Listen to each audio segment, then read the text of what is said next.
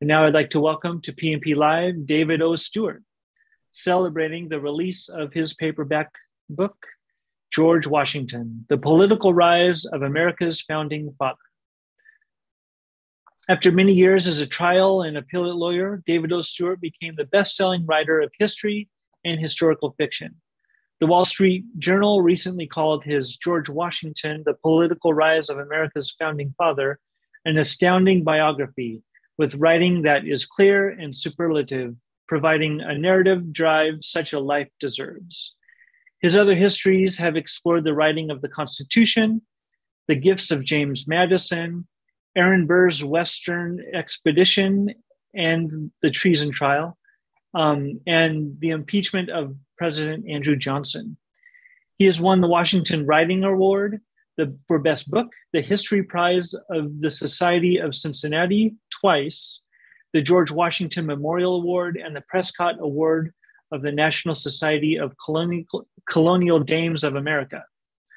His first novel, The Lincoln Deception, about the John Wilkes Booth conspiracy, was called the best historical novel of 2013 by Bloomberg View. Sequels are The Paris Deception, set at the Paris Peace Conference in 1919, and The Babe Ruth Deception, which follows the Babe's first 2 years with the Yankees. His new trilogy, The Overstreet Saga, began with The New Land, released last November, and follows the German settlers on Maine's bloody and unforgiving coast of the 1750s. Stewart will be joined in conversation with John A. Farrell, author of Richard Nixon, The Life Which Won the PEN America Award for Best Biography, and the New York Historical Society Book Prize for the Best Volume of American History of 2017. He was a finalist for the Pulitzer Prize. In 2001, he published Tip O'Neill and the Democratic Century. He's also earned a George Polk Award, the Gerald Ford Prize, and White House Correspondents honors for his coverage of the presidency. And so now, without further ado, please welcome to PNP Live, David O. Stewart and John A. Farrell. Hello and welcome. Hi, Thanks how are you much. all? David, Sir, how are you? I'm good. How are you? Good. I very much enjoyed the point in your introduction that I went back to after finishing the book, in which you talk about Washington's story being one of excellence achieved through great effort. And if there ever was a book that was excellence achieved through great effort in research and writing, it was this one. Like probably many history buffs, I have read one or two books on Washington, several books on the Revolution, and thought, boy, why do we need another biography of George Washington? And I bought it because you were my friend. And boy, was that a great decision. This is a spectacular book. It literally is gripping. It's wonderful. But I'm still left with the question, why, with all the volumes about Washington, did you choose to tackle this particular audacious project? Well, let me just say quickly, you're not the first person to wonder why the heck I did it. I got that question for 5 years as I worked on it. It came from a couple of sources. One, the major one, frankly, was I had done books on the founding era before. And when I spoke, to audiences and got questions and just chatted with people, I often got the question, who was the most important person at the Constitutional Convention or with the founding of the new government or whatever? And my answer was always George Washington. And after I had given that answer a few dozen times, it struck me that maybe I was missing the point. I was writing about the wrong people. And that I ought to take a look at this Washington guy. And I did, and I became quite focused on this statistic. I'm not the first person to notice it, but it is remarkable. He had 4 big elections in his life. He was elected commander-in-chief of the Continental Army. He was elected president of the Constitutional Convention. He was elected president twice. And of course, he won them all. but he won them unanimously. And that's, that was no mean trick in the 18th century. It couldn't happen today. And I don't think, except for George Washington, it ever happened in the 18th century. So that seemed to me worth examining. And so I really did want to look at how did he do it? We think of him as a soldier, as a farmer, as a statesman, which, as you know, is the definition of a statesman is a dead politician. But, it was something other than being tall, I figured, although tall doesn't hurt. So that's never hurt. That's the derivation. You tell a wonderful anecdote, though, sort of revealing Washington's character, about him showing up at the convention dressed in a uniform. And well, that's the Continental Congress. Continental Congress. How this sort of speaks to the political side of him, which of course is the point of your book. Yeah, it's a time when he knew we were going to war with Britain, and they were going to be generalships, and he wanted to get one. And if he had asked me, if I'd been back there in 1775, should I wear my uniform? I would have said no. No, that's a little obvious, George. That's not the right move. But he read his audience correctly. And rather than seeing it as a self-promoting jerk, his colleagues saw it as a man who was willing to answer the call and who had military training. And at that Congress, the Second Continental Congress, he was very engaged with the war planning that was going on with a bunch of lawyers and merchants who had no clue about how to do it. And so it's shocking. I mean, they write letters home saying, this fellow Washington from Virginia is an impressive guy. He's a great guy. And, I kept waiting for the letter that said, there's this big galoot from Virginia who showed up in a uniform. I mean, what is he thinking? But they didn't. They were impressed, and he understood. I mean, he read it right. Yeah. Very simply, was there nobody from New York or Connecticut or Massachusetts with the experience that he had that made him such a logical choice? He was a pretty logical choice. We had a very shallow pool of experienced military people. A lot of people wanted the job, but they would all had pretty heavy disqualifications. And he always had a talent for, I talk about it a lot in the book, for inspiring trust, for seeming a man of integrity and judgment. And that really saw him through for that choice. It also helped that, the fighting at that time was all in New England and Massachusetts, and the people up there were afraid that the rest of the colonies wouldn't support them. So they wanted a Southern general, and particularly one from Virginia would be great because that's the biggest colony at the time. So there were a lot of factors that helped. Aside from being ambitious, did he have sort of a messianic vision of himself as the only one? That's a great question. I never get that feeling from him. What he wanted more than anything, and he said it multiple times in his life, was the respect and the respect of his peers, that he cared about his stature. But I don't think he felt like he was the only one who could save it, or at least he was smart enough never to say that or, get it written down. And you can see, and one of the defining qualities of his career is his willingness to quit, to resign.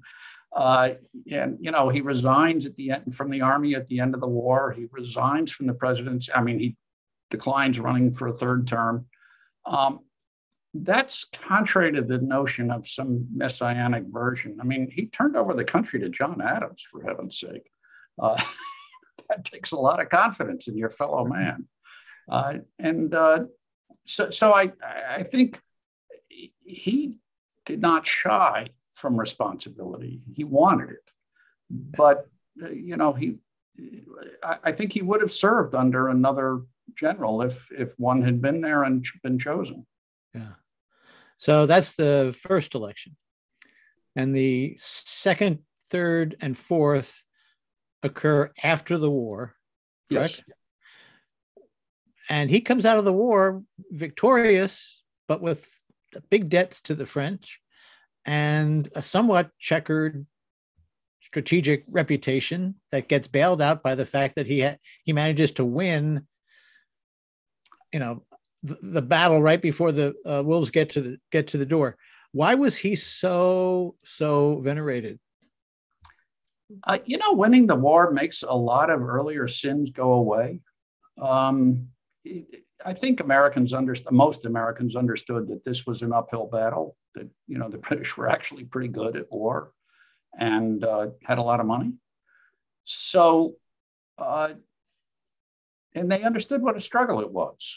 So I think they gave him all the credit in the world. And, it was a brilliant move to resign, because that was him saying to everybody else, listen, I'm not power crazy.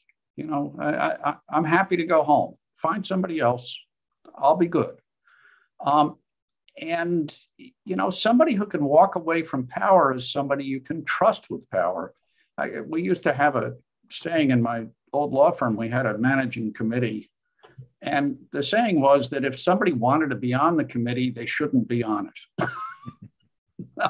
If there's somebody who wants to have power over the rest of us, then, they shouldn't get it.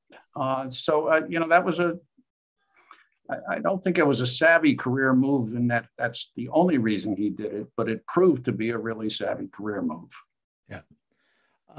Another thing that struck me, though I had read about this man so many times, was how young he was going into the war and how young all of them were. This was really a bunch of, in some cases, 20-somethings, but otherwise 30-somethings, and life was much briefer then.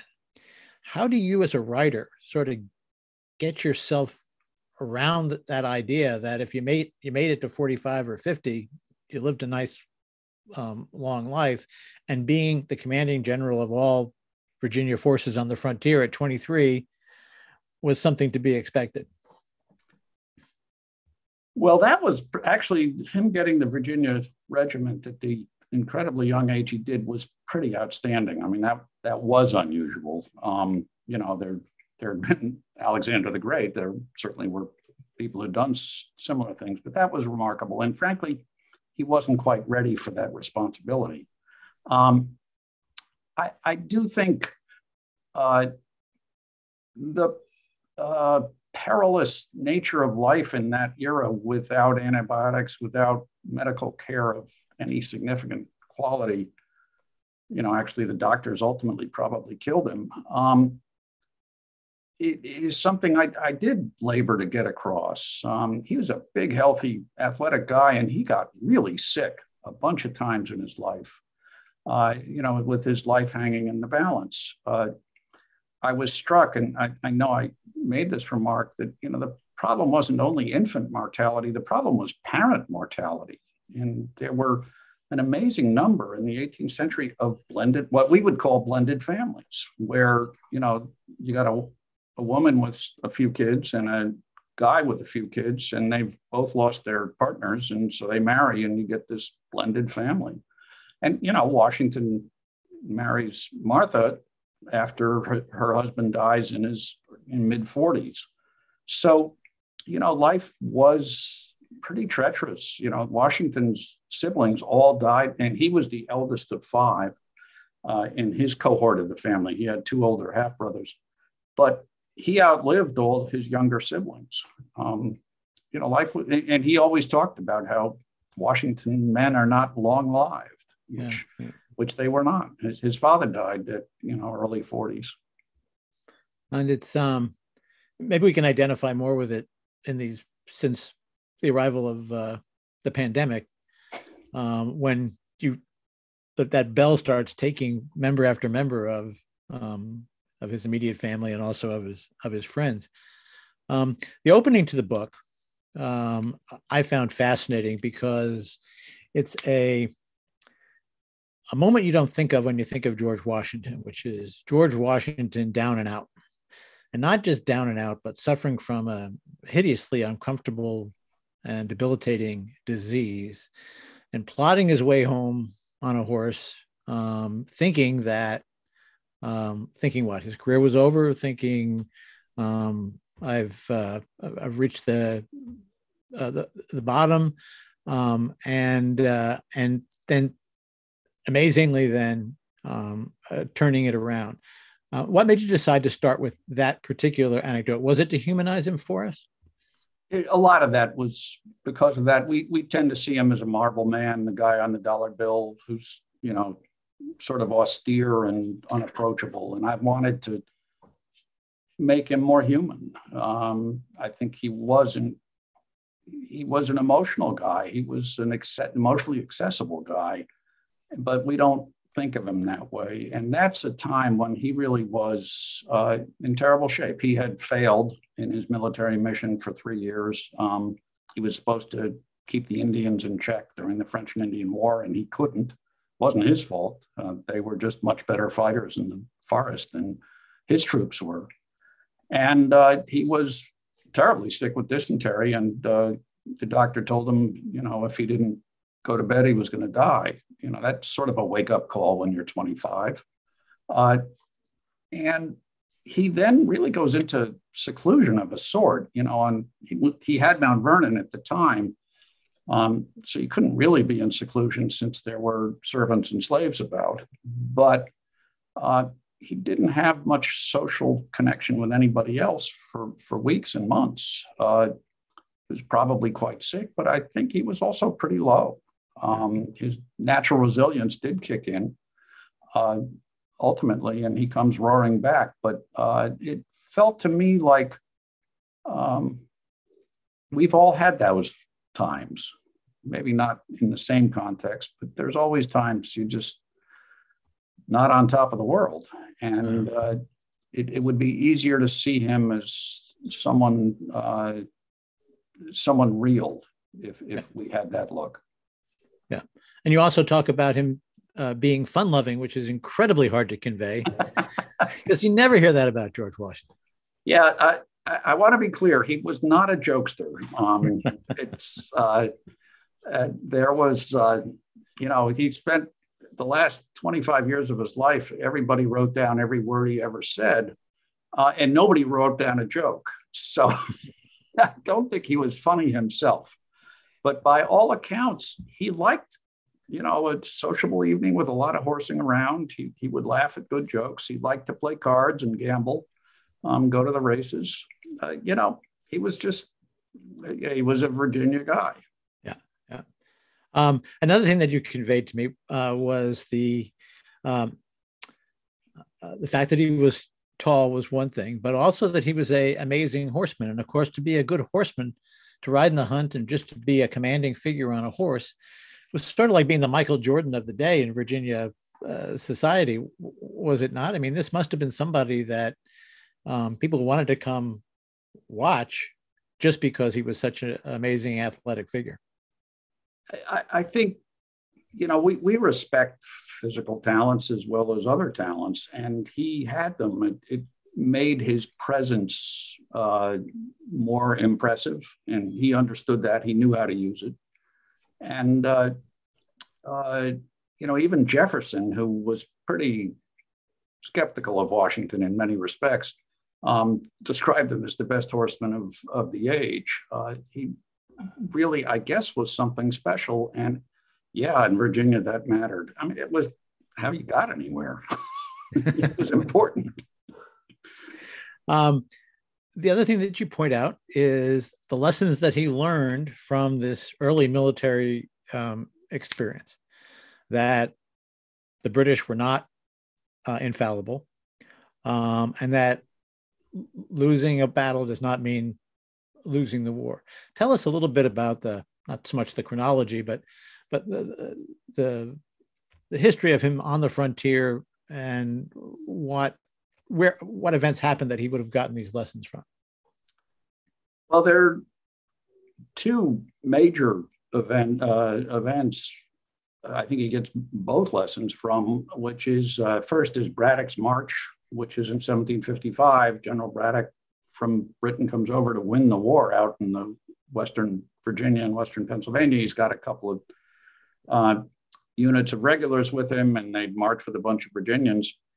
And he walks into the worst slaughter that British arms suffered for centuries. Something like 2/3 of the men either were missing, killed, or wounded. It was a horror.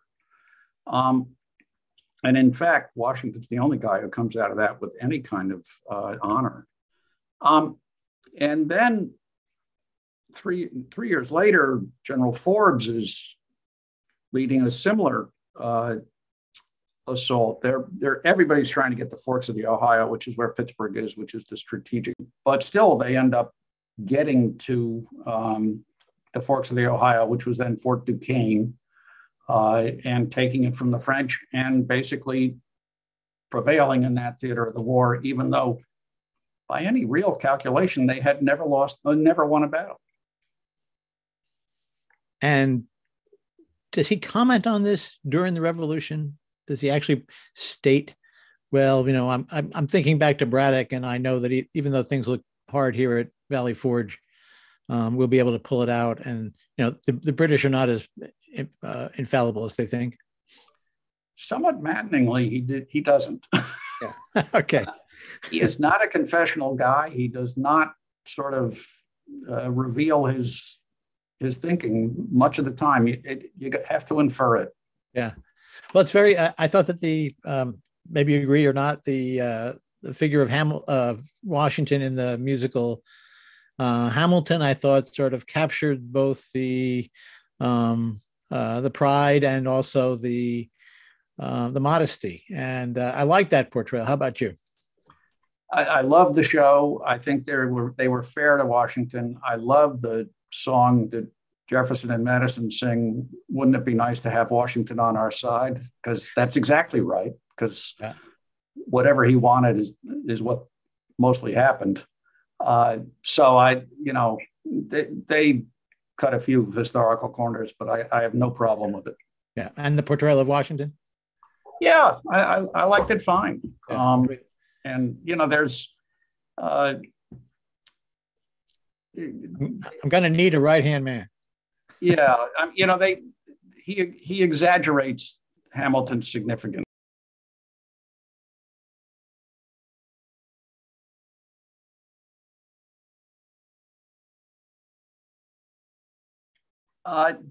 This was the part of the story that I found most revelatory to me. I was drawn to it because he's sort of he acts badly at the end of his time in the French and Indian War, and he offends all of his superiors, and he becomes bumptious and pretty much obnoxious. And then he shows up at the Continental Congresses 16 years later, and he's George Washington. He's Mr. Smooth. He's affable. He's somebody people trust. So, he got older, which often helps, but he also, I think, learned a lot from his experiences. And his experiences were in colonial and local government, which I think provided really a graduate education in government, in public administration. He was 16 years in the House of Burgesses, not a natural legislator by any means. He was not a good speaker. He had a weak voice, and he disliked the cut and thrust of debate. He didn't feel quick on his feet ever, and he wasn't. He was right about trying to avoid debate, which he always did. He also served as the justice of the Fairfax County Court, which was really there were judicial duties, but there also were responsibilities for managing the affairs of the county, which involved road building and managing the tobacco trade and other economic activities. And he really learned about working with people, getting them to agreement and getting things done. The one outstanding feature of Washington through this period, he's not a political philosopher. Adams and Jefferson both sort of say snotty things about him not being, he's really not all that smart. But he had two features which, really always stood him in good stead. First was he just had great judgment. And you don't get that with box tops. That's something you have to figure out. And he also was the hardest working man around. He had a lifetime of 12 and 14-hour days, and he got things done. He just had a gift for getting things done, getting people to agree to things, he was great at motivating people. Heavens, he got his soldiers through 8 years of agony. So those qualities earned him the regard and trust of others, and the fact that he didn't give a very good speech turned out not to be a showstopper. Mm-hmm.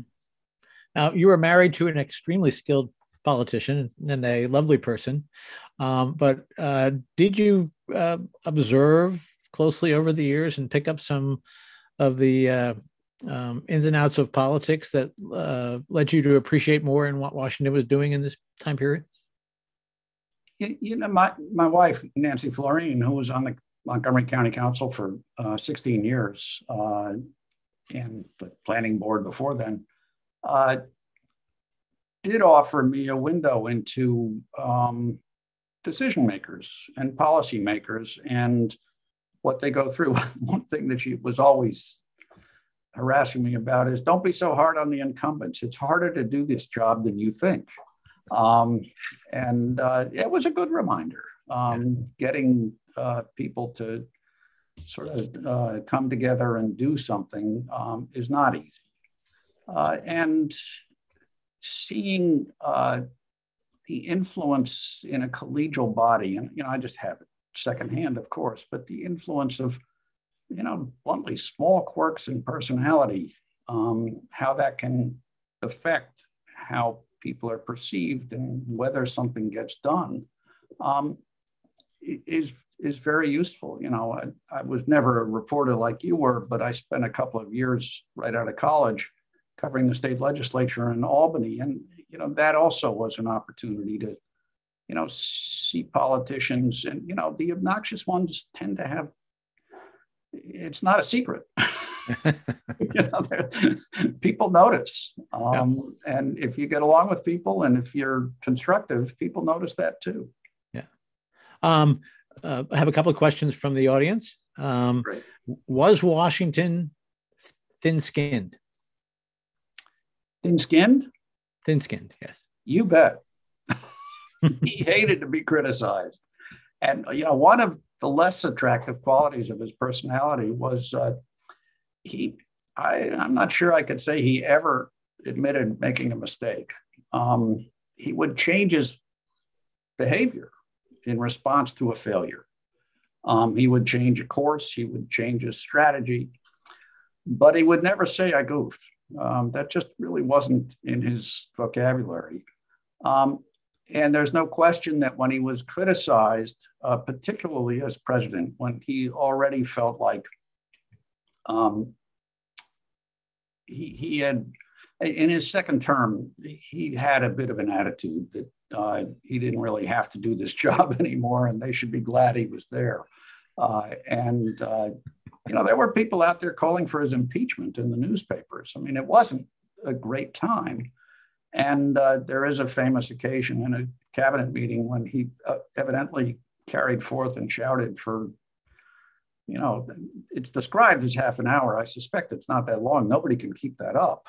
But, if it's only 15 minutes, I mean, that would be exhausting to shout for that long. So he had a temper. He struggled to maintain it all his life. He usually did, but he could lose it. Yep. Another question: how do we accept the fact, or how do we deal with the fact that our guy on Mount Rushmore and on the dollar bill owned slaves, and as you point out in the book, was not always the most benevolent of owners. Yeah, it's something we have to look at, face and look in the eye. My perception from research was that until he goes off in the Revolutionary War, he was not troubled. There's no evidence that he's troubled about slavery. His practices as a slave owner are not those of anybody who's suffering from qualms of conscience. I think during the Revolutionary War, having Black soldiers suffer and die for his liberty changed him and made him appreciate that slavery was a crime. He resolves to become a good slave owner. That means you don't break up families and that sort of thing. And he realized, I think within a couple of years, that was an oxymoron, that there are no good slave owners. And he actually spent 10 years trying to figure out how to end slavery at Mount Vernon. It was a tricky legal problem. The majority of the slaves were owned by Martha's dead husband's estate. And as a legal matter, Washington couldn't sell them off. Well, he could sell them, but he couldn't just free them. He owed the estate. He was the manager of the affairs because she was a woman and had no rights to manage anything. And that's another subject. But the value of the slaves had to be retained in the estate. So the only way to free them was to buy them himself and then free them. He tried to do that.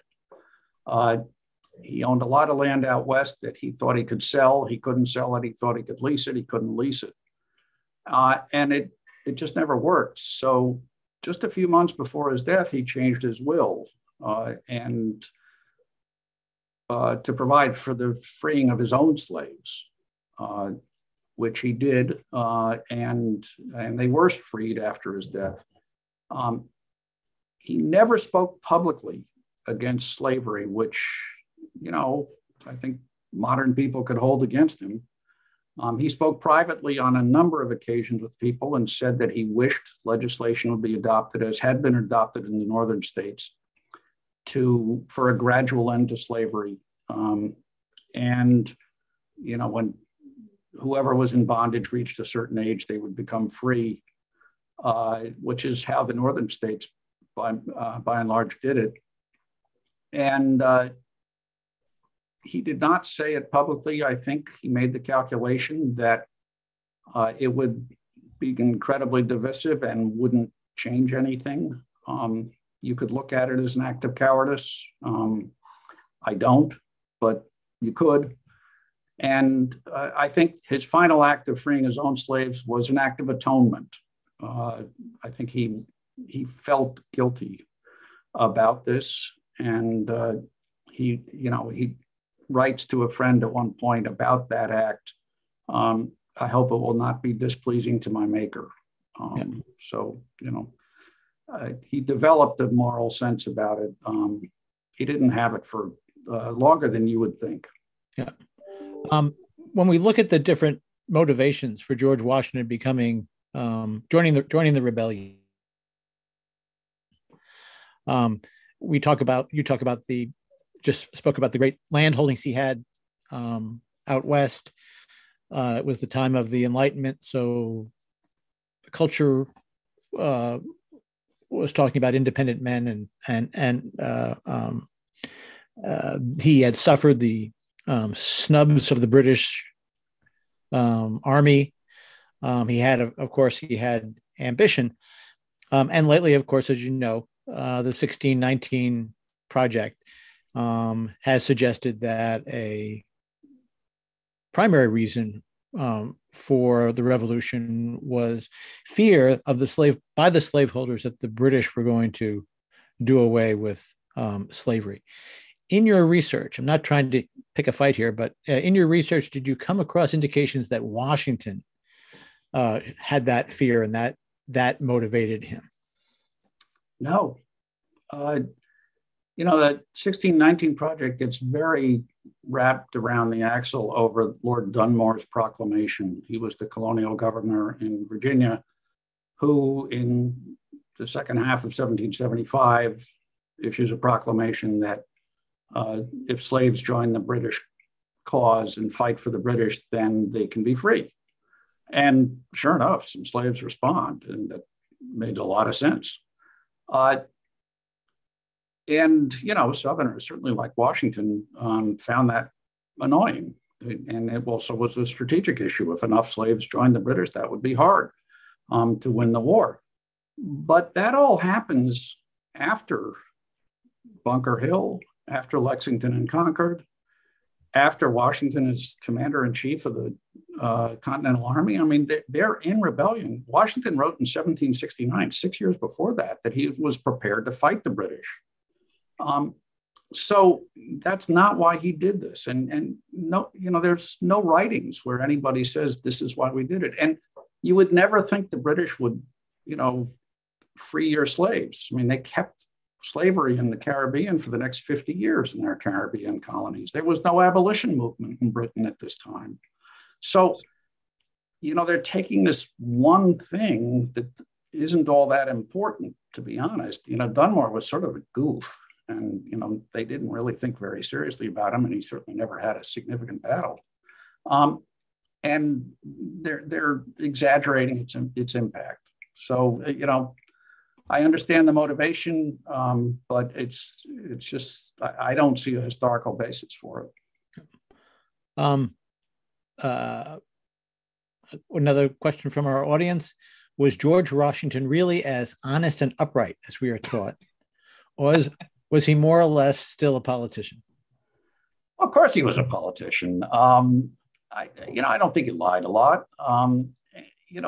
Something that was a little disillusioning for me is in business dealings, he was tough, and he would drive a hard bargain. And one of the reasons he never sold his lands to buy the slaves out of bondage was that, he didn't like the prices he was being offered, and he wasn't going to sell for less than he thought it was worth. He was anxious about money his whole life. He was always nervous about it. He'd had actually some pretty penurious years as a teenager.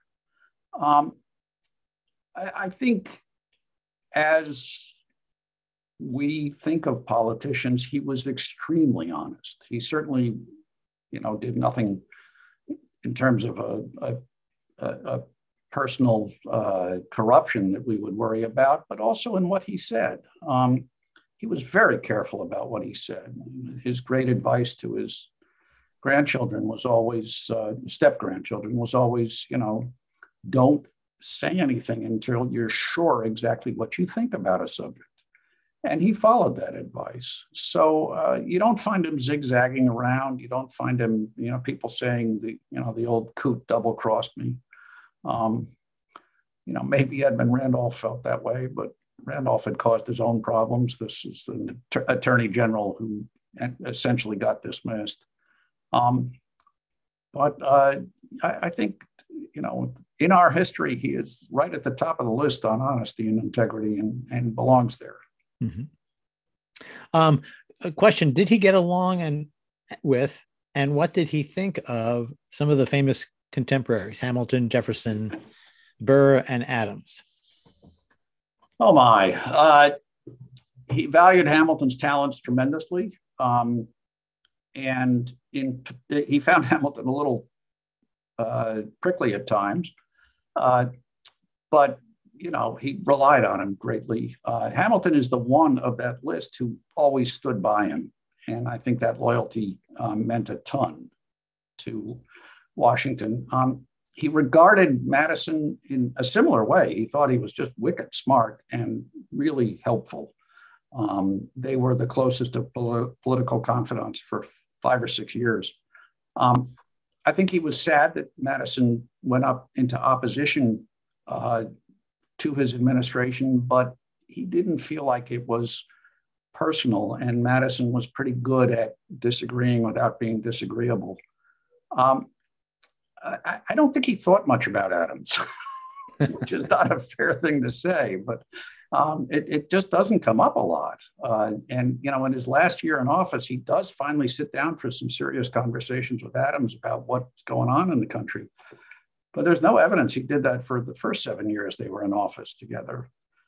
Jefferson's a special case. He had great regard for Jefferson's talents, but he felt quite double-crossed by Jefferson in the cabinet, that his cabinet minister was working against him and coordinating the opposition against him, which was true. And bluntly, I don't think he ever forgave him. And, one of the things I was surprised to come upon is a letter by Martha after George has died, who said, reports that, well, Mr. Jefferson came by to pay his respects, and that was the second worst day of my life. So I think there were hard feelings about that. And what was Burr enough of a figure that he even paid any attention to him? I don't think he really gave a lot of a darn about Burr. The only thing we know, and I just know this having done the Burr book, is that there was like a week during the war when Burr was assigned to Washington's headquarters as an aide.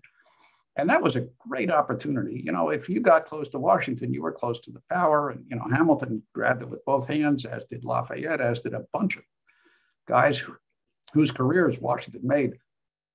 Burr wasn't buying it. He thought Washington was, this stuffed shirt, wasn't very smart, wasn't a very good soldier. And so he got himself transferred out. And I'm guessing Washington was glad to see him go. Another lesson for today's times. There was a lot of intrigue in those days, both before, well, he was commander in general. He faced a mutiny and a secret cabal. As president, he had little armed rebellions by Americans against the central government. And in all cases, he reacted firmly, but not as a despot. Yeah, he was careful. He understood that the American experiment, which was a phrase that's I think, properly in vogue, needed special consideration. So when he was facing the cabal and the army, he had a great strategic sense. And in many respects, he just sat quietly, built his bridges to Congress, and let the conspirators sort of shoot themselves in the foot and then do it again. And that was very successful. The rebellion, which is the Whiskey Rebellion you're referring to, was a very different matter. It was very open. They had 5,000 people in a military drill out near Pittsburgh in opposition to the government. It was a serious thing. He assembled a very powerful force of militia and they went off and marched west, and the opposition just disintegrated. And he was not at all vindictive. They arrested the leaders, and most of them were let free, and a couple were tried and convicted, and then he pardoned them. He knew that the idea was to bring the country together and to be president of everybody, and that settling scores was not going to improve the prospects for this republic that was pretty much built on sand those early years. Very quickly, of the other great Washington biographies, which biographer do you think you differ most from? That I get the most from? Well, the question is, how does your portrait differ from those painted by such biographers as Freeman, Chernow, Flexner, and others? Yeah, I think my emphasis on his political life is different, and my focus on this sort of interim period, what you might call the wilderness period, is different. I think a lot of people just skip over that and say, well, he was master of slaves and raised a bunch of crops and rode to the hounds, and they don't take it very seriously. And I think there's a corrective that's due there, and I'm glad to do that. So I think that's the principal distinction. And he's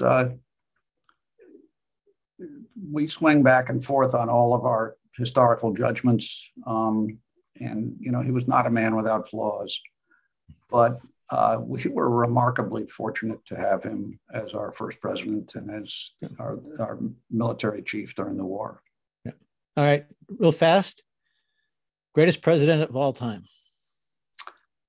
I'm going to hedge that one. It's Lincoln and Washington.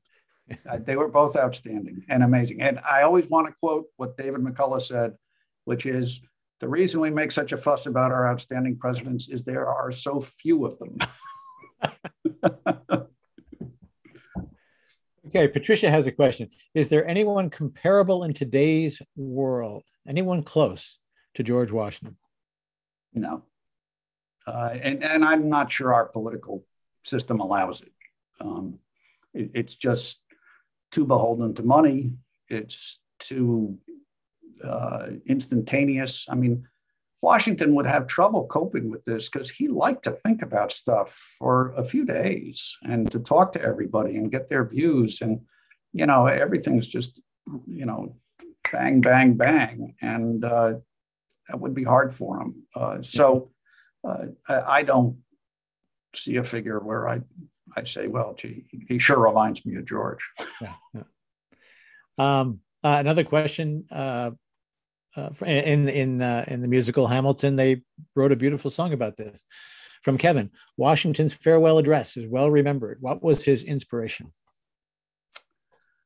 I think he felt a tremendous sense of duty and obligation to this country, and he'd had an amazing chance to be important in forming it and shaping it. And he wanted to take a last swing. I mean, he knew he was going off into retirement and, wasn't going to be important anymore. I think, he wanted to do that, but there's also some regret, he's not going to be the guy. He's not going to be in the room where it happens, if we could stick with Hamilton. So I think he wanted to leave a marker. And his words about partisanship still reverberate and resonate with us and should, and were very important. And I hope everybody who's stuck it out through our technical issues here tonight might look it up online. It's more than just a page or two, but it's wise. It's wise in a way that not many state papers are, and it's worth spending a few minutes with. Yeah. Linda asks, did Washington have any correspondence with Lord Fairfax during the Revolution? That's a great question, and mostly because I actually know the answer.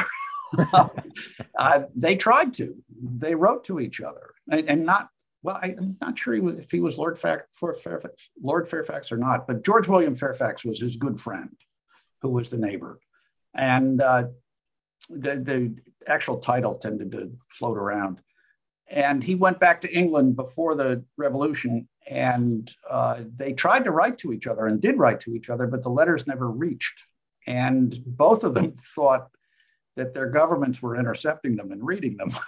So, the government surveillance was not unheard of in the 18th century. And they did resume their correspondence untroubled by government censors after the war. And they wrote very charming letters to each other. They were great friends. George William Fairfax was one of his closest friends through his life. And a social benefactor. I guess social benefactor is the way to put it. A friend of the family. Yeah, it was really his dad, who was Sir William Fairfax, who was a great sponsor for Washington as a young man. He had been a member of the Executive Council in of the colony, and he's the guy who sort of pushes Washington into responsible positions and gives him good advice. He's really a mentor as well as a sponsor. And George William is more of a peer, and just, he and his wife and George and Martha would go, they went off on vacation together. I mean, they actually were chums. Yeah. I was watching your appearance at the National Archives the other day, and I thought you told a terrific story. Maybe we can get you to share it here now. Your take on the room where it happened story and song. It's a great deal that was supposedly made between the Hamilton and his Southern counterparts that gave us the Capitol and the Potomac. And in the play, it's all about those guys, but you're not so sure. I just think we've had this wrong for a long time, and it's because Jefferson wanted to take credit for it. Is my view, but the issue was, where would the national capital be? And there were a bunch of candidates, and Washington wanted it on the Potomac. And then was, what would we do with the state debts coming out of the war? Well, there were big debts, and Hamilton wanted to take them over and bring them into the federal government. So the creditors, the people who would be getting the money, would support the federal government to get paid. And there was a real, they went round and round on this. They had a terrible time coming to final agreement on it. It was clear that some kind of deal had to be made. And the story that has always come down was that, and Jefferson writes this 25 years later in his Anas, which is not altogether reliable source, that there was a dinner that he presided over, but he wasn't involved in the bargaining, and Madison and Hamilton hammered out a deal where the capital would go on the Potomac and the state debts would be assumed by the national government. And I just think we've missed the obvious point there, that everybody in that room, Jefferson, Hamilton, and Washington and Madison, was acting for Washington.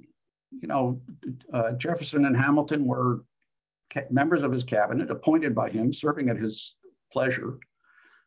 He was the boss, and Madison was his closest political ally for the last 5 years and was really the administration's mouthpiece in Congress at the time. So they're just trying to make happen what the boss wants. And the ultimate deal is not what any of them wants. Madison and Jefferson don't want the assumption of the debts. Hamilton certainly doesn't want the capital on the Potomac. He wants it up in some place, where they're farther north. The only guy who gets everything he wants is Washington. So why don't we figure out that, it's his deal? and he told them to go make it happen, and they did. And there's other evidence that supports this inference. So I'm hoping others will pay attention to that. That's a great way. It's a great eye-opening way to look at it. They've given us time for one more question because we had those technical difficulties. And so following along that same line, what was Washington's role in the Constitutional Convention? Because he doesn't seem to be an actor in the accounts that we have. Right, including the one I wrote. It is, it's pivotal. If he doesn't go to that convention, it might not have happened. Or if it had happened, they might not have gotten agreement. And if they'd gotten agreement, it might not have been ratified. At every stage, it was essential that Washington supported. He was the hero of the revolution. He was, we had no other national symbols. We weren't really a nation yet. And his presence and support were the one you know, indispensable parts of it. What he didn't get involved in the horse trading and the speechifying over it.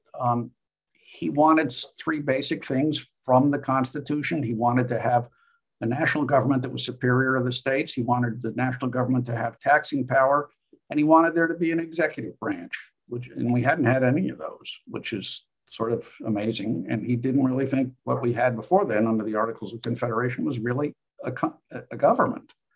And, you know, it was a pretty good point of view, actually. So he got those. You know, nobody argued about that stuff. They just agreed, you know, because they knew Washington wanted it, and also it made sense. So the rest of it, you know, how many houses in the legislature, what's a veto worth, and, you know, would he override? He was, you know, that was stuff he was willing to let other people sort out, which was itself sort of a powerful thing to do. It was saying to the other people in that room, I trust you, because everybody knew he'd be the first president. And he was basically saying, do the best you can, and I'll do my best to make it work. And, you know, I think those are all really interesting acts of leadership. And, you know, giving your trust to other people it is often hard, but it's also can be a very powerful empowerment. Mm-hmm. Well, David, thanks a lot. I don't know how we wrap up. Well, I'm pretty sure they'll just cut us off. Our friend from Politics and Prose is back. Yeah. Thank you both so much. And thank you, everyone, for figuring out our technical difficulties. I apologize about that. This will be on our YouTube channel. So I'll send a link out to everyone who is here. And it looks like everybody got back on, so that's great. But bless you. Yeah. I mean, is fantastic. So David and John, thank you both so much for this great conversation. I want to let you know I put the link in the chat to purchase a book straight from the Politics and Prose website. So please go there, click on that link and purchase a book. Buy a couple, give them to friends. And we have more events coming up, so check out our calendar. And thank you all. Thank you all so much for being here and joining us. And David, that was fantastic. John, you did a great job moderating. So thank you all again. Thanks. Yeah. Good night. Have a good night.